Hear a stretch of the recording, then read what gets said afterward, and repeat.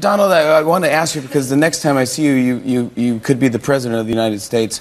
I just wanted to know if there's something we could do that's just not presidential, really, or something that we can do now that we're just both civilians. Like what? This is... I'm not liking the sound of this. Go ahead. Can I mess your hair up?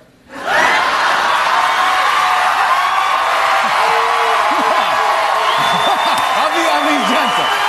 I'll be gentle.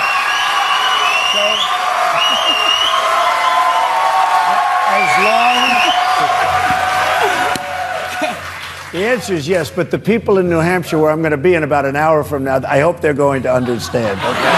You say yes? Go ahead with my hairspray.